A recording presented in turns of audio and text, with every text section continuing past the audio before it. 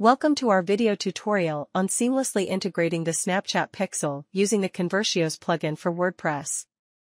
Let's get started.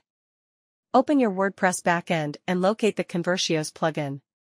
Head over to the dashboard within the Conversios plugin and find the Go to Pixel Settings button. Upon clicking, you'll be directed to the Pixel and Analytics page, as demonstrated on your screen. In the Pixel and Analytics page, find the Snapchat Pixel and Conversion API in the list of Pixel integrations.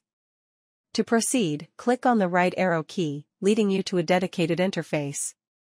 Here, effortlessly input your Snapchat Pixel ID and Conversions API token from your Snapchat Business Manager account. After adding the required information, ensure to hit the Save button to store your settings. Congratulations!